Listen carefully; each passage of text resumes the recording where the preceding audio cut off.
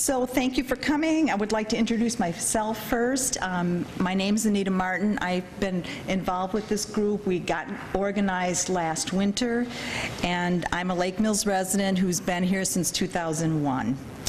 And I would like to have Sally introduce herself. She's also on our committee. Hi, I'm Sally Jones. I live over on Elm Point Road. Been there all my life, but I'm actually a resident of Illinois. My grandfather bought the place, and I picked it up and hopefully plan on retiring up here because I love Lake Mills. And Sally actually has some farming background. Did you want to say anything? Oh, okay. Okay. Yeah, born and raised on a farm, and I went to United Airlines. I was their first female electrician, aircraft maintenance, and somebody introduced me to a farmer, so went back on the farm and still work for United. But I still have acreage, and it's mostly grain operation is what we run. Thank you. And we have a few other people here that we wanted to introduce, and later on, after we have our formal part of the meeting, if you have questions for them. One person is Steve Bleesner, who is the Director of Production for Daybreak Foods, Creekwood Farms. And another person that I wanted to recognize is Ed Morse, who's with the Jefferson County Board of Supervisors. So, yes? Oh, and Kirk. Okay, I didn't recognize you. I'm sorry. And Kirk Lund, who is also a Lake Mills resident, correct? Yes. And as is Ed, and on the board of the Jefferson County Board of Supervisors. Thank you. I didn't put the name with the face. So very good. Okay. Well, what we would like to do first is it's really important for us to get input from you. So we would like you to take a few minutes and fill out a confidential survey. It's important for us to get feedback, and we've also recently distributed a similar survey to the Chamber of Commerce members in Lake Mills. So if anyone has seen something much like this, that is why. So we're really trying to get the input from the community, because we know odors do impact sense of well-being. There's public health aspects, which I think everybody's aware of. Business patronage. We know that they affect property values in the town of Lake Mills. We're concerned about the image of our community and the desirability of the city and the town to visitors and potential new residents. So I think most of you are familiar a little bit with the background of our group, Citizens for a Better Environment. We'll just mention briefly that we got organized in response to strong odors associated with a farming facility on Crossman Road off of County A. We set up an odor action line, and we've been getting good, solid information from some of the people here, which we appreciate, since last May. And we've been working closely with the DNR, the EPA, and also an advocacy group called Midwest Environmental Advocates. Okay, Sally would like to talk a little bit about, just briefly. Some of the activities on Grossman Road, about 800 to 900,000 chickens are housed over there at Daybreak Foods in Creekwood Farms. Since 2008, Unlimited Renewables has been drying wet manure from the chickens and making fertilizer pellets from a portion of the chicken manure. Over the past year, we have tracked odor stemming from the UR production, which is more than 3 miles away. These facilities are located on the Rock River or Rock Lake watershed and the Rock River Basin. I know of another chicken farm, Pearl Valley Farms, which is down in Illinois, south of Freeport. I've contacted them. All their stuff is underground or all contained. There is no ponds around. There is no smell available for the neighbors. They're good stewards for all their neighbors, and they check with them frequently. So I was just wondering, why can't we have something like that? So I think most of you are aware that over the past couple of months, a number of things happened which prompted the Unlimited Renewables LLC company to apply for a new air permit. The air permit that they had from the DNR, it was not, based on what was happening with the tests and some other things, it was not clear that they could operate and still keep their emissions within the allowable level that the permit specified. So they did apply for a new permit. And one of the things, I know a couple people have been here for meetings before, and since our January meeting, Jeff Croyce, the engineering manager with Unlimited Renewables, was talking about a dust suppression hopper, a piece of equipment that he felt would be very helpful in reducing odors. And it has been, what we've been told by the DNR, it has been installed sometime between our meeting in January and February 13th, when the DNR made a staff visit. And Sally will talk a little bit later about our odor reports for the last couple months, but we have not really seen an improvement. In fact, we've had higher numbers, which might be in part explained by the fact that more people are finding out about our odor line, but it has not been an improvement that we have seen in odors since that equipment was installed.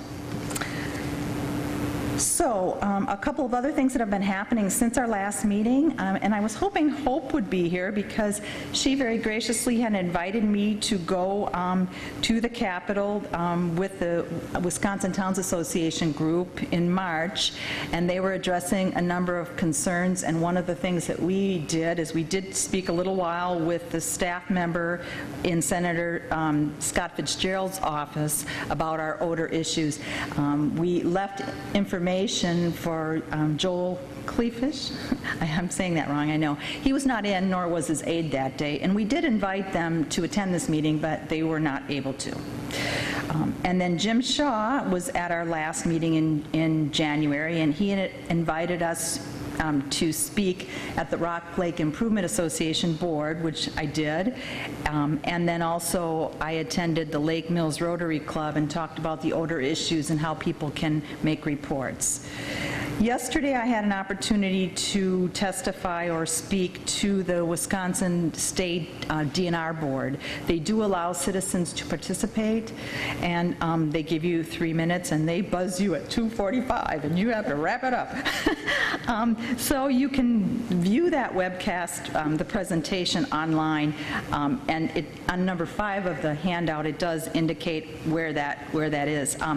After I got a chance to speak, then Patrick Stevens, who is the Division Administrator for Air, Waste, and Remediation and Redevelopment for the DNR, and also a Lake Mills resident, spoke afterwards to address some of the comments I made and then also to answer some of the questions that the board members had. So if you do decide to look at the webcast, please watch what he has to say afterwards, because there were some really good questions raised by the board. We are planning, we've talked before about getting a website or a Facebook site, and Ronnie Moore, Monroe. I've got a lot going on in my mind right now and I'm having a hard time, so I apologize. Ronnie Monroe, who has been active with the pipeline issues, has volunteered to do our Facebook page for us, to get that going in a prompt and quick way, which we really appreciate. So we'll be able to give you more information that way too. And thank you for also providing your email addresses so that we can keep you updated. Okay, so next Sally's going to talk a little bit about the odor reports. I wanted to thank you all for coming. This is a pretty important issue that we've got here. In January, there were 12 odor reports, 6 different days out of that. And in those different days, 6 days, UR was processing manure. In February, 28 total odor reports, 27 about chicken feces smell were generated on 14 different days. That's half the days of the month. All the chicken odors reported were on days unlimited processed chicken and manure. March there were 34 odor reports in 31 days, all chicken feces related. That was done on 13 different days. All but one report on these days, we have UR was operational on, except for one day. On 3 days this past month, we received 5 odor reports. March 5th, March 9th, and March 10th.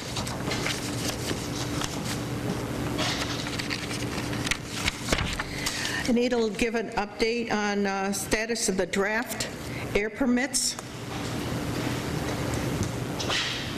So we had fully thought that by the time we had this meeting, based on the information we were provided, we would have the draft permit, the proposed draft permit, available and already analyzed by the engineer that we've hired so that we could talk about it and what are the strong points and the points that need to be addressed by the residents and things like that. We don't have it because it isn't available yet. I was told today, a little bit before lunch, that by the DNR that the draft air permit will probably be released for public comment next week. We were also told, which is good news, that they're granting us a public hearing. So that will be an opportunity to speak about the content of the permit. And that is really a legal process. So for those that attend a public hearing and speak, that's something that's a permanent record, and it's supposed to be considered, the comments are supposed to be considered by the DNR in finalizing or disallowing the permit. So it is a legal process. You can speak at the hearing, and if you're not able to attend, you can also write comments. And I did speak with Jonathan Wright, who is the engineer drafting the permit, about the fact that last time when we had a permit hearing for the water permit back in December 2012, the timing was really hard for a lot of people to get to that meeting because it was, I think it was like at 10 or 10:30 in the morning on a weekday. So, you know, for people that commute and stuff, it was a problem. So he's going to see if we can have either an earlier morning one so that maybe people can go to the meeting and then go to work, or a late afternoon one so that more people can attend. So as soon as we find that out, we will let you know. And I also failed to mention, and we need to thank the City of Lake Mills because they offered graciously to tape this meeting and webcast it for us, and they also will be broadcasting the public hearing as well. So for those that aren't able to attend, they can watch it and then maybe make some written comments. So the engineer that will be evaluating the draft permit for us is Steve Klafka. For those that were at the meeting in January, we talked a little bit about his background. He is actually a former DNR employee back from the 1980s, and he has a strong air environmental background, and that's very helpful for us. I think that was it on that.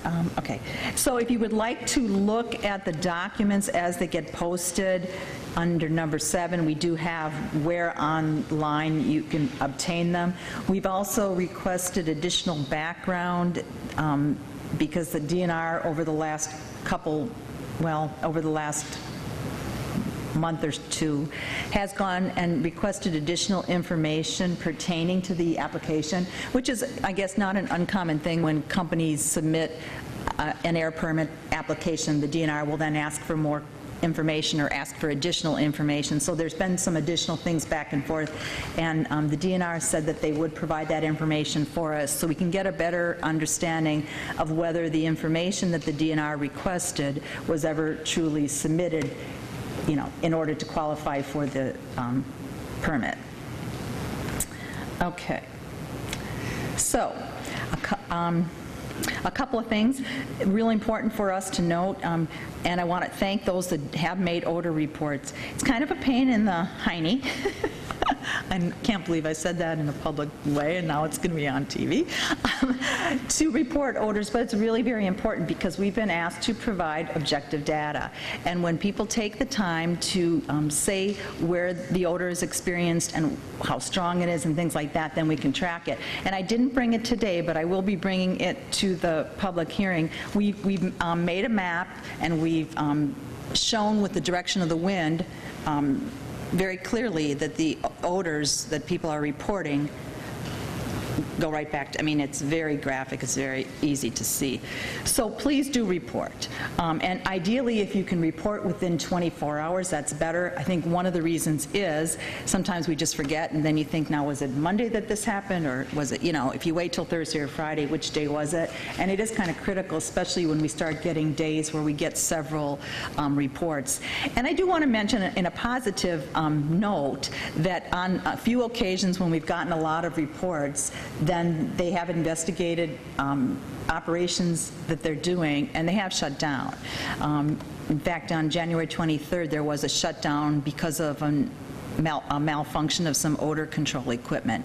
And we had I think it was maybe 5 or 6 odor reports in about a 12-hour period or something prior to that. So sometimes it helps for them to then go investigate and shut down accordingly. And they did make some adjustments with their odor equipment and some of their chemicals that they're using to control the odors as a result of that shutdown. So we're still using our same phone number to call or text under number 8. We've had some funky things happening with Gmail, which I guess is not uncommon right now with other people having problems, but we're not using it. And that's one of the things I wanted to mention, because when Sally was talking about all those reports for March, we lost them, I think. So, you know, 34 reports, we weren't getting emails for about a week. So who knows how many emails are lost somewhere. They're somewhere out there. But so please, for the time being, if you will use my charter email address for odor reports, I would really appreciate it. And also know that unless you ask or make it clear that you want your name associated with the odor report, we don't. Okay? But it is helpful for us if you say the street to give us a general vicinity. Is it the 800 block? You know, is it the near such and such street? That'll narrow it down. And, you know, the more specific you can be, the better. Okay. And please and I think a lot of you have already done this, but please talk with your city, county, town officials, the state officials about your concerns.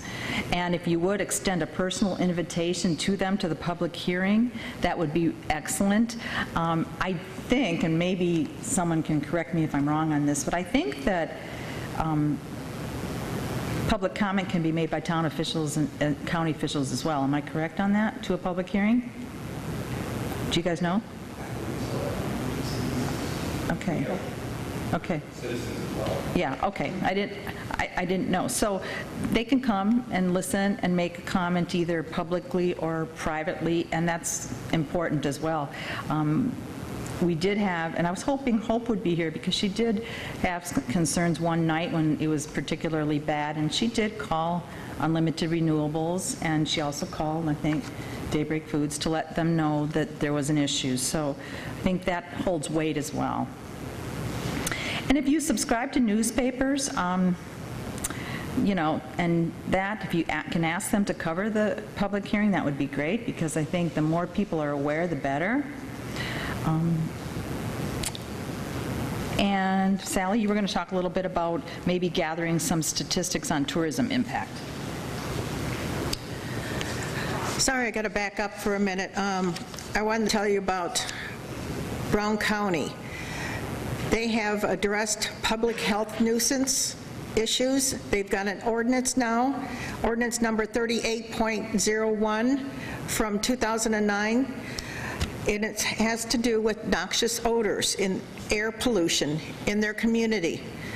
According to their ordinance, Brown County Health Department issues a citation when they receive 3 or more verifiable complaints from a single odor source within an 8-hour period.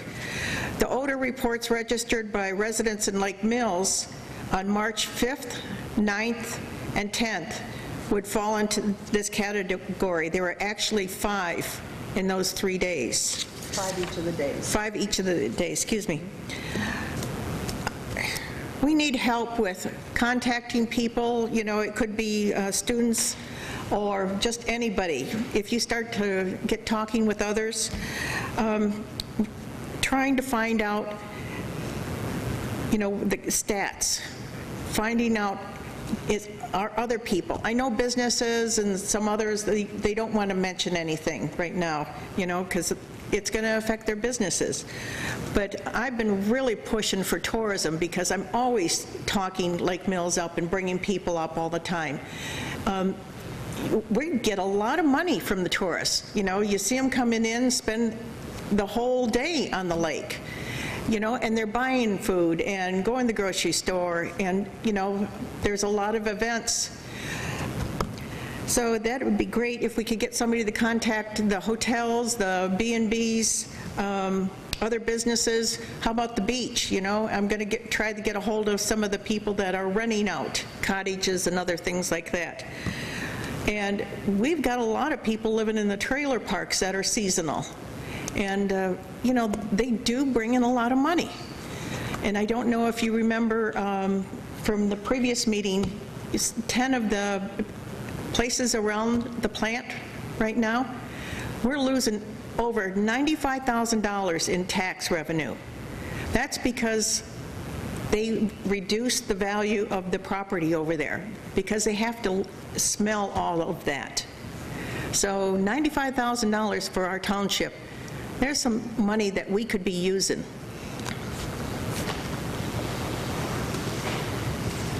Thank you, Sally.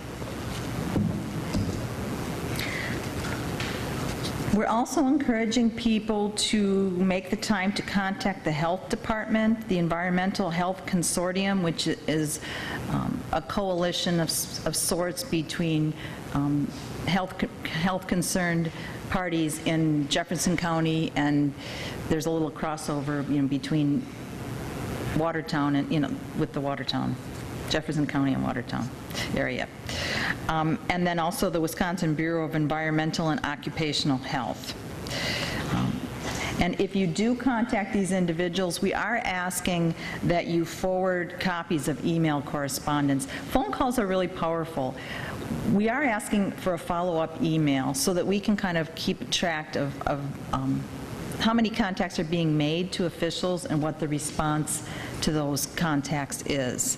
And the same thing goes if you do choose to contact the facilities directly, Unlimited Renewables and/or Daybreak Foods, if you can let us know that as well, because sometimes that's not being communicated to us. So when we're counting up our total odor reports for the month, we may not have an accurate number, and we may not know that there's some odors coming from a specific area or whatever on a specific day. So if you can just let us know that as well, it would be great. So I guess at this time, unless I have forgotten anything majorly, we would love to address questions. I'm not sure we will know the answers, or if anyone is interested in making any comments or suggestions of some things that we could do, or have anyone that has an idea. Scott. Mm-hmm. Do you keep track of the days that you are in the process of manure where you don't get any things? Yeah, we, you know, the issue that we have right now is it's a little hard to know for sure when they're operating because they don't tell us in advance. And they make a monthly report, which usually comes out about 6 weeks to 8 weeks after the month is over. And they'll say we were operating on these days. So we're assuming that their operations are a certain time. They may not be. And we have been starting to track now on Saturdays and Sundays, for instance. They don't usually process. And the tracking we've done, we're not seeing the odors. So that would suggest that that's a strong factor. And the other thing is there have been comments made that manure has been being spread, and I do want to mention that because manure is spread in this community. That is true. It's a farming right to do that. But just like when we have odor reports, we need to provide specifics and have objective information. They too, anyone who says there's manure spreading going on, we need to know where it is and when it is, because if it's happening in 2 communities over, it's probably not going to be impacting the residents in our community. So that is, and as long as manure spreading is being done in accordance with the law, we really, we're not trying to discourage people from spreading manure, but they need to follow the rules. But yes, we are tracking, we are finding on the days they're not operating, we're not finding any odors. Yes. Brenda. Anita, can you talk about the health effects that you found? I think it would be helpful for some of the people to hear some of that history that you know what it health-wise. Okay. The odors carry chemicals, okay? And some of the chemicals of concern include ammonia, which is the typical kind of smell that we associate with urine, right? There's also hydrogen sulfide, which is a strong respiratory irritant, acetaldehyde, which is a weak carcinogen, a cancer-causing agent, nitrates, which are associated with a number of health concerns, including cancer and also oxygen in blue babies, is that? Blue baby syndrome. And for people that have breathing and respiratory problems, nitrates can be a problem. So those are some of the chemicals, and there are many others as well.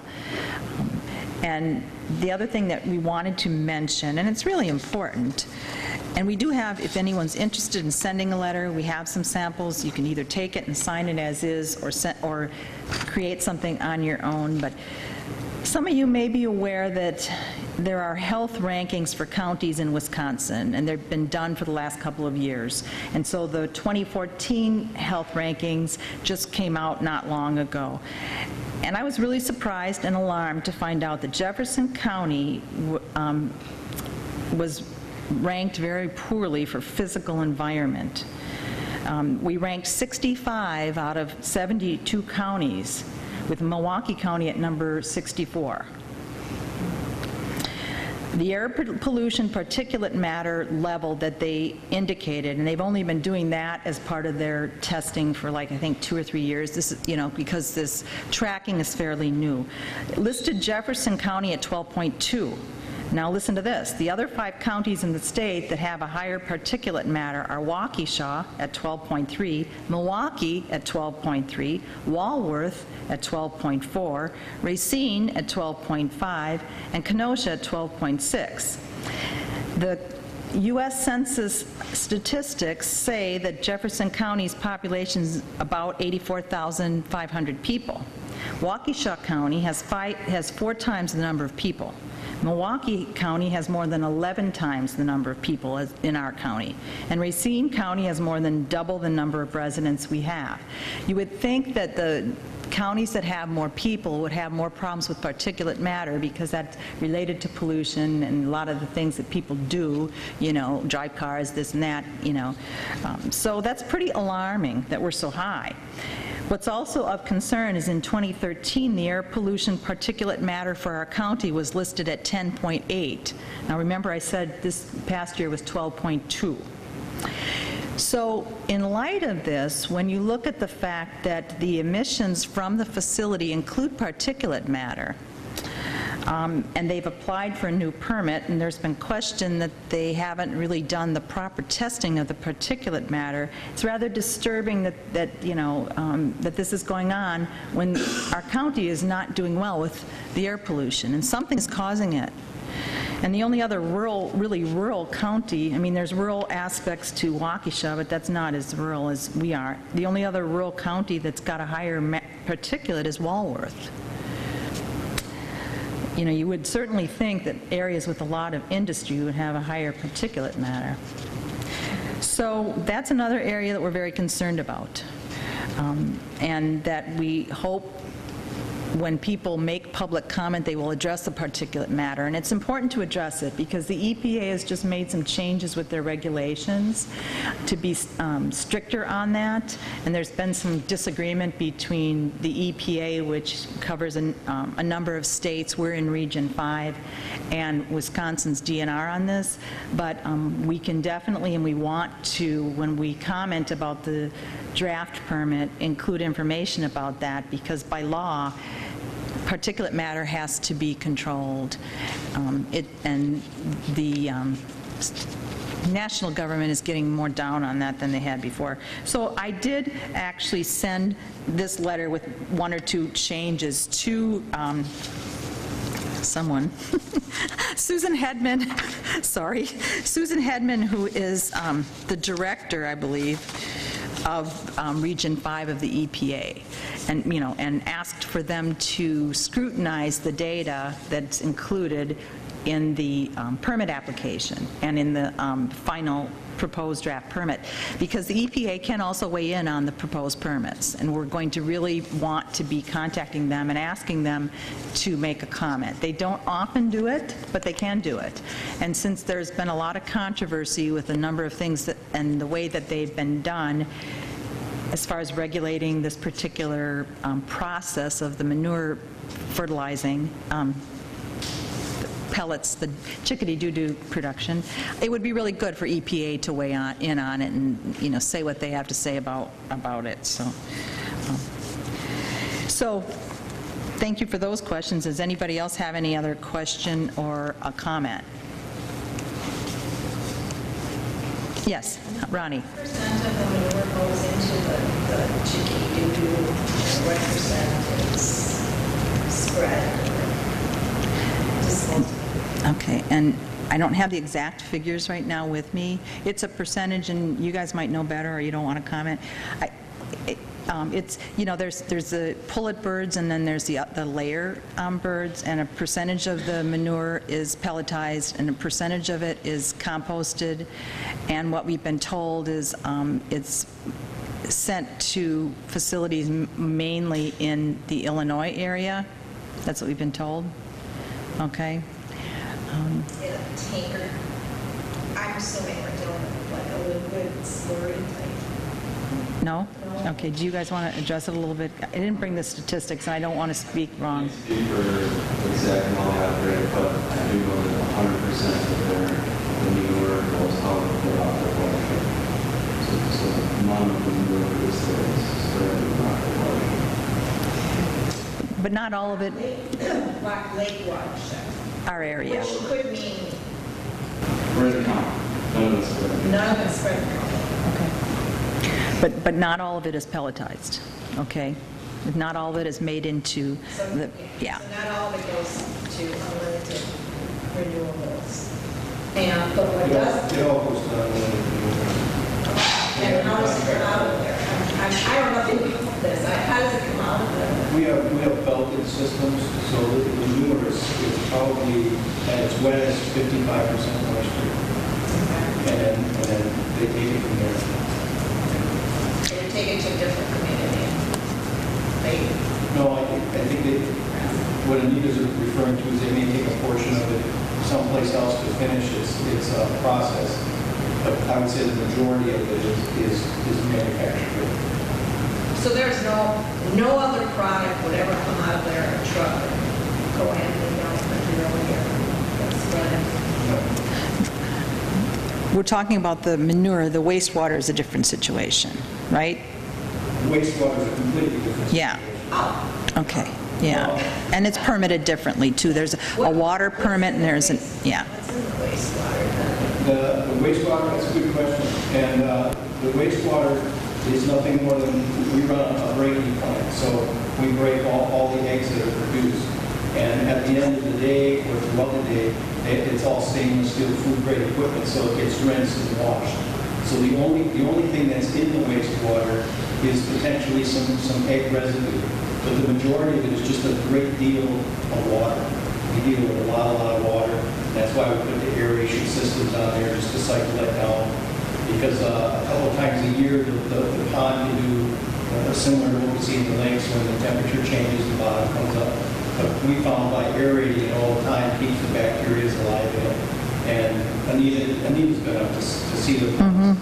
And if you look at the water that we actually use to irrigate with, it almost looks like it's swimming. I will say that, a couple of years ago, there were problems with those egg lagoons. And they made a lot of changes over time. And when we were out there, I was out there with Christine Lillick of the DNR June 26th, and that didn't smell bad at all. But when they fired up the stacks, it was like somebody just went, the manure stacks for drying the manure was like, whoa. I mean, you knew immediately. Yeah. Is there anything else in that stuff that's getting dried there, like other product besides manure? No, it's just manure.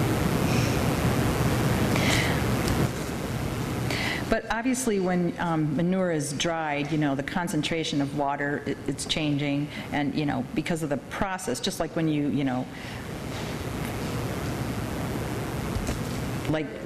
there's chemical changes. There's some chemical changes between if you just had a piece of raw manure here as opposed to dried manure, because they're actually raising the temperature of it and all that type of thing. So there is like a heating process of sorts, if you will.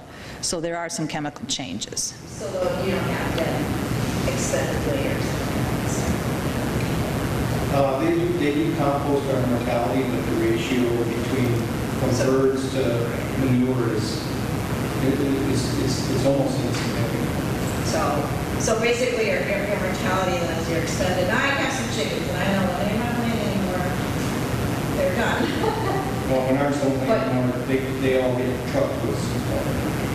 Okay, so that is, so here's the only ones that you're done with is ones that kick the bucket in the line. And when you're done, I guess when they're done laying and not laying anymore, you send those to be food for other people. But so your mortality is basically the chickens that perish while they're here. That's correct. Okay, and our chicks, are you doing like the male chicks? No. When we get the chicks into our poultry farm, they've already been sexed. Yes. And one of the things that we did learn is the manure content, the water content of the manure tends to be higher in the winter. So I think that might be why sometimes there's more trouble with drying it, because it's starting out wetter. I don't know if I'm making a correct assumption. Yeah. One more question. If your water then that's going out of there, that would have no manure in it at all. That's correct. That would not contribute to a nitrate level going up. That's correct. And I will clarify, however, that, they, not the Daybreak Foods production, but the Unlimited Renewables has had issues with manure dust on the roof and some runoff and things like that, whereas water needed to be pumped out of that site last year. And so they're still addressing those issues. And when the water was tested, the nitrate content was higher than desirable. There were other things that were higher in it than, biological materials were higher than they should have been. And that was one of the things that prompted the DNR to say that it's time for other things to be looked at a little more closely with their production. So we're interested in making sure that that aspect's been taken care of so that there isn't potential for runoff of contaminated water. So, but that does not have to do with what they're doing. It's how the manure is being stored and the dust and that type of thing with water, and those things have been addressed, but we're not sure if they've been fully addressed by the DNR. So we are trying to get a handle on it.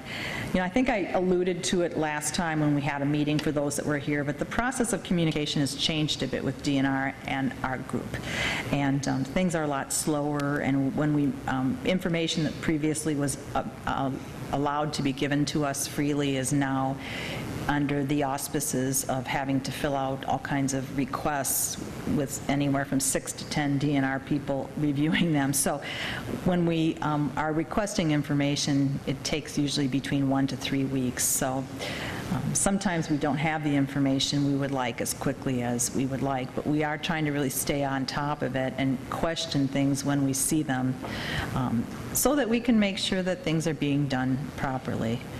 And, you know, along with that, if people see things or are questioning things that seem not right, you know, it's good for us to look into it and make sure that it is right.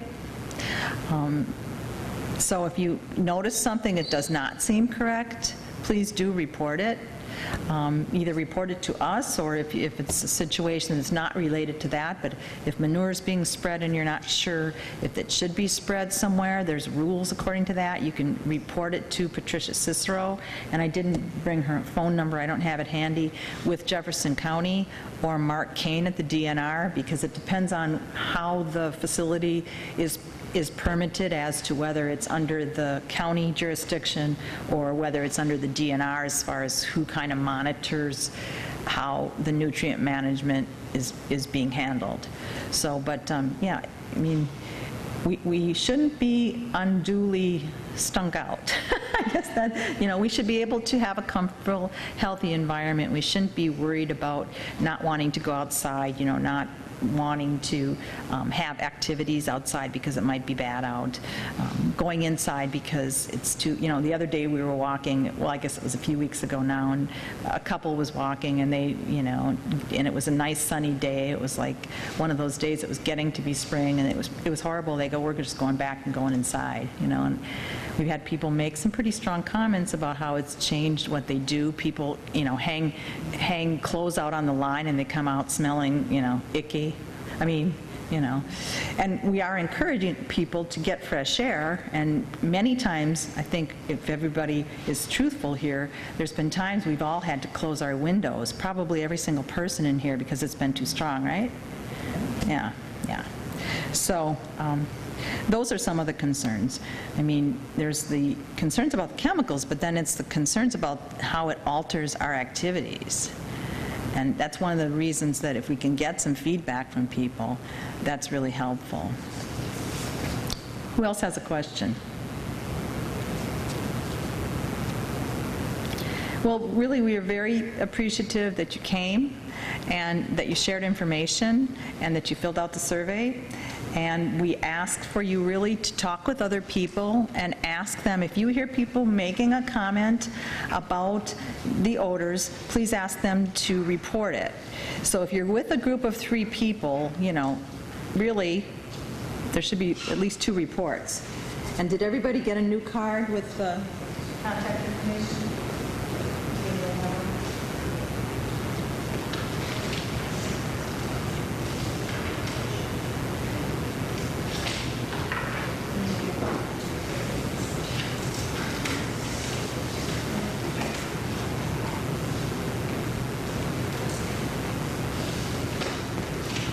So our next step will be, as soon as we find out when the public hearing will be, we will send an email blast to everybody. We're told that it's supposed to be published in the paper, but sometimes DNR is not always real consistent with that.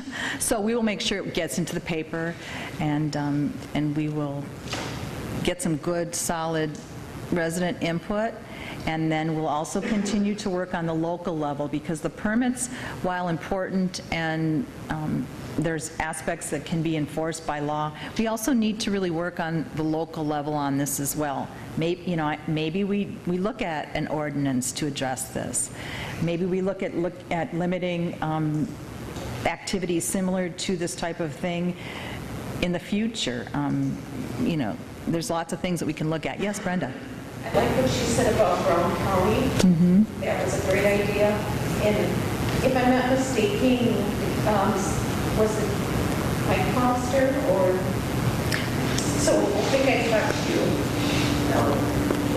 about, tonight's meeting, and you said you were going to take this up as one of the topics.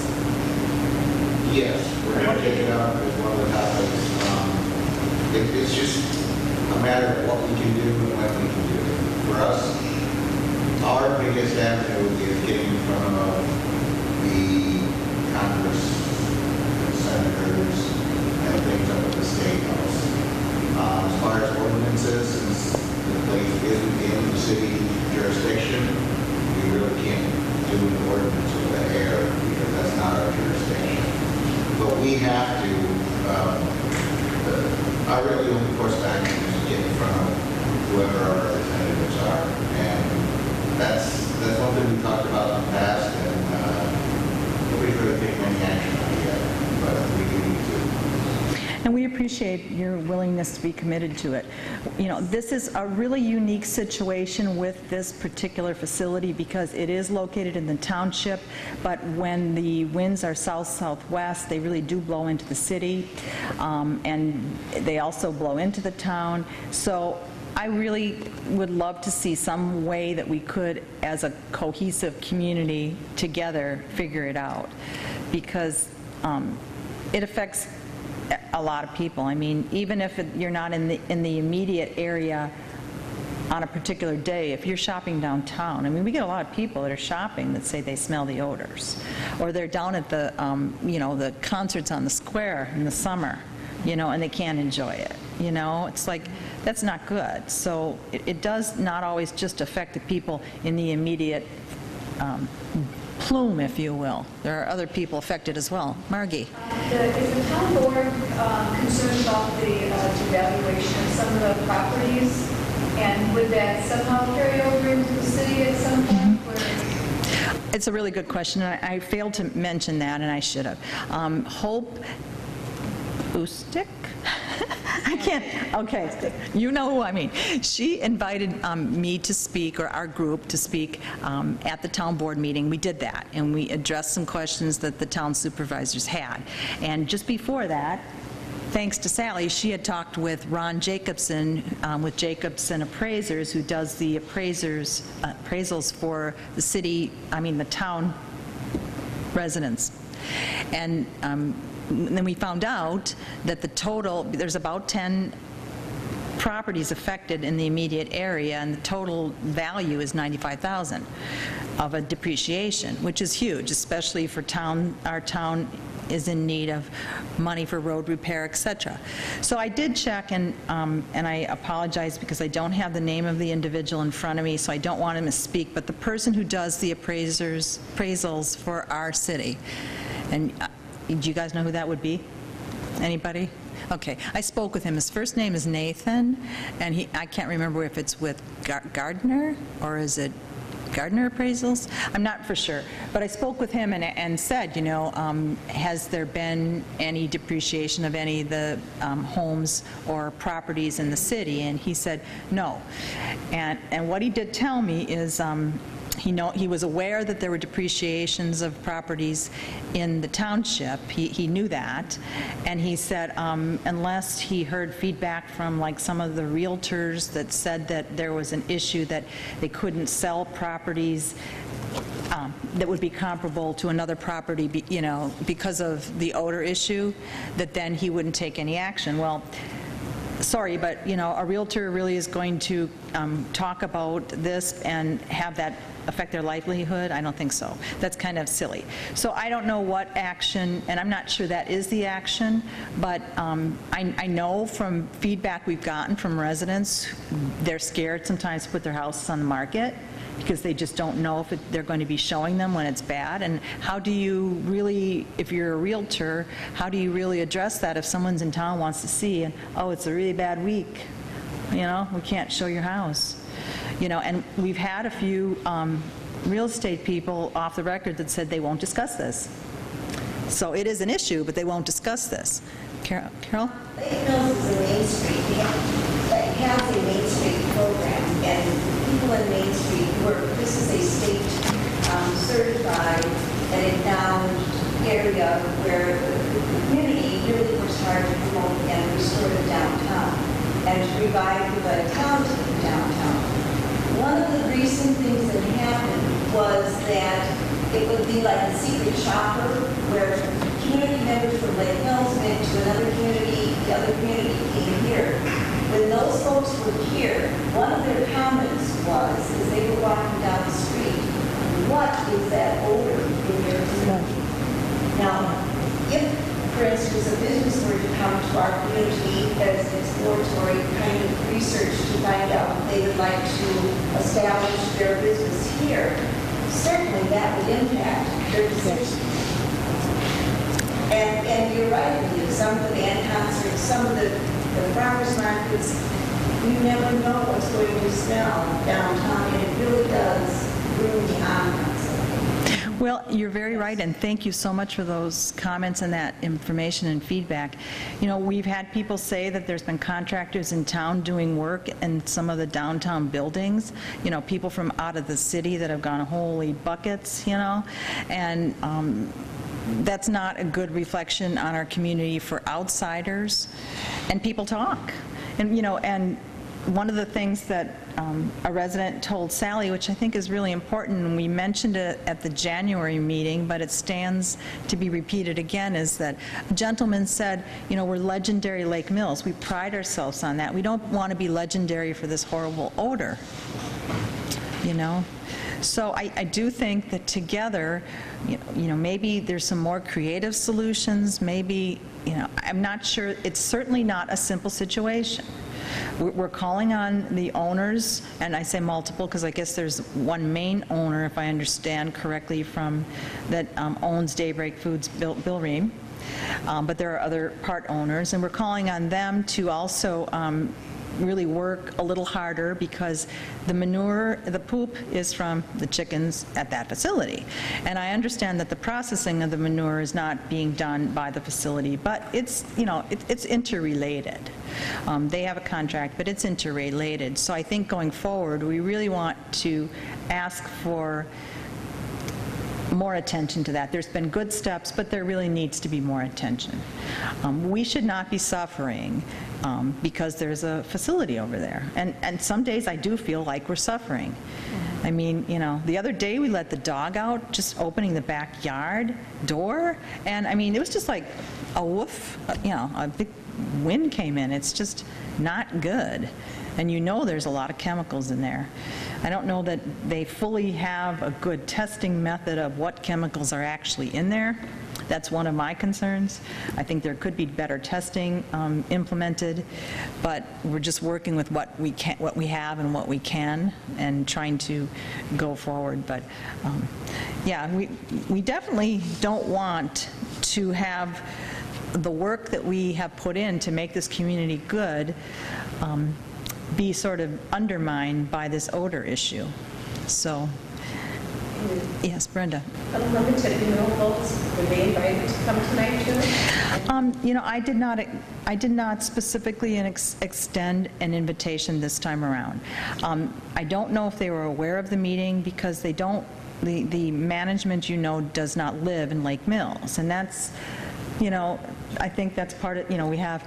And I didn't even mention that Chris came in. Chris Radel is, you know, in the management of Daybreak Foods too, and he's a community member, you know, coaches. I mean, he's invested in the community.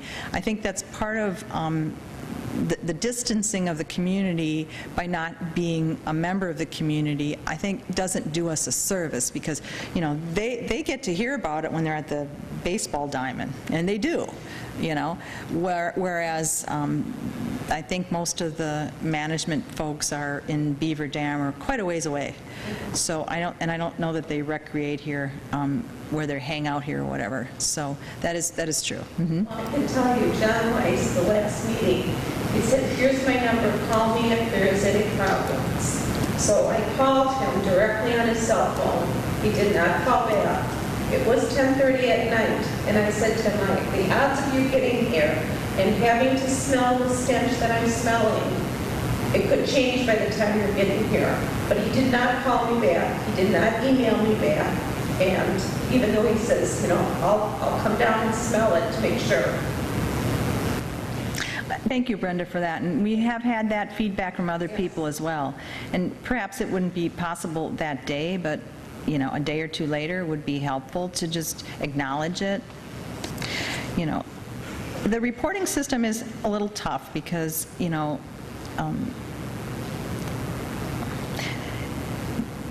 odors can, we track the odors, and they can change with, you know, the winds change within 20 minutes. So an odor, even if they were to come out and investigate, which they have, the odor can be legitimately gone. I mean, you know yourself, you can go out in the backyard, come back 10 minutes later, and it smells differently. And when we check, the winds can dramatically change in speed and direction. And so that plume, it goes sometimes. Other times it sticks around. So, but yeah, we would expect callbacks. Yes, we would expect callbacks. That would be a good idea. Anybody else? One little thing that I like eating out downtown a lot, because then I don't have to cook, because I do that at home all the time. But I've been there when the Badgers games, people are coming through and they stop here in our town. And I would, you know, Carps, it's usually packed, you know, after a game. People are going back to Milwaukee, and they talk about, you know, you got to come here.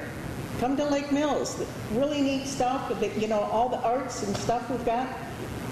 But all it takes is one really bad day, you know, and like, you know, if somebody complains about your food, it goes throughout everybody, you know. So we need to do something about this. And I'm a stockholder for the Packers. So it's nice to be up here with other fellow Packers and to go out and enjoy, you know, the games and stuff like that, or somebody's house. But to smell this stuff, you know, it's not good. I think it's a really important point because, you know, people visiting, they don't have to come back again to spend their money here. You know, and I'm not saying we can't move out, and I've been tempted sometimes because of the smells, really, seriously. But we're more of a captive audience. But, you know, if you're coming and there's other places to go, if you had a really bad stink day, that's not a pleasant experience. You probably might not consider coming back again, you know. We've had feedback that there's been some days at the beach that have been quite bad. And the feedback from visitors has been quite negative. And I mean, again, it's sad because we have a lot to offer for, you know, for people coming in. And so I think we can do better. And I think, you know, we have people committed to working on it. Everything and anything that you think you can do would be helpful because it takes a lot of people working together. And, you know, we'll just continue to go forward. We'll address the permits. We'll continue to address if there's a problem that they're not complying with the permits. We'll be on them, you know. We'll be on them, you know. We're not going away. And we appreciate everything that everybody's done. I don't know if that's helpful or not to hear this, but I do think we're making some very good progress. It's a long-standing problem without simple solutions, but I do feel that there's some progress in the right direction. And you all are helpful in that and can continue to help. Mainly, one of the biggest ways you can help is to continue to report odors when you smell them.